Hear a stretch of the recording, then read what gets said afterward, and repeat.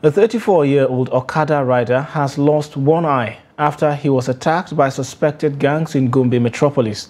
The Okada operator was attacked while trying to rescue his neighbor from suspected hoodlums who attacked the area. The father of four said life has been very difficult after losing one eye and 4 fingers in the incident. He is calling on security operatives to investigate the matter and bring the perpetrators to justice.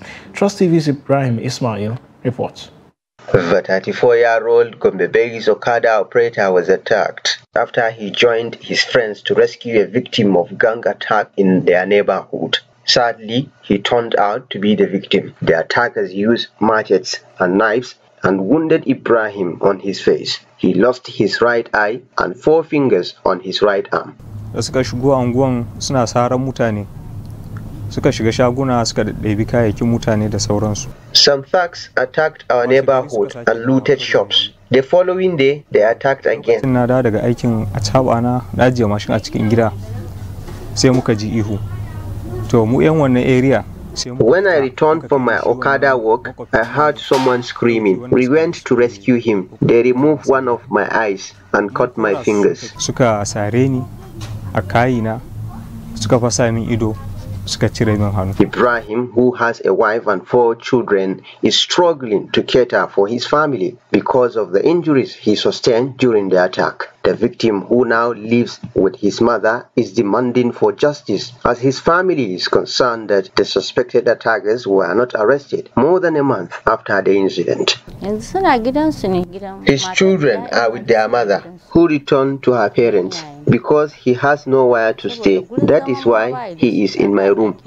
The victim's family admitted that they did little to reach out to the police to investigate the matter and arrest the perpetrators. Commenting on the issue, Nigeria Police Gombe State Command said failure of the victim's family to lodge an official complaint hinders the police from arresting the suspect.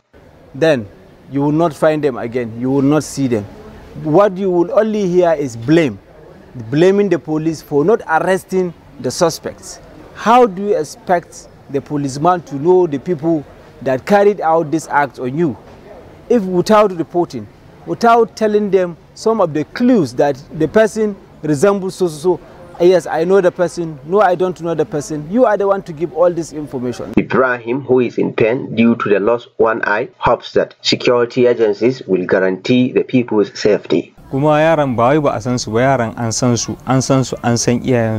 the thugs and their parent. I want them to be punished. Their parents should compensate me for losing an eye and fingers. This is my problem.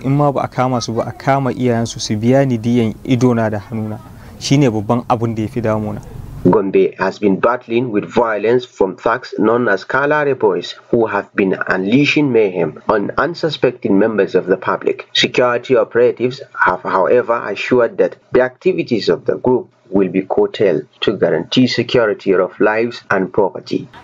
Ibrahim Ismail, Trust TV News, Gombe.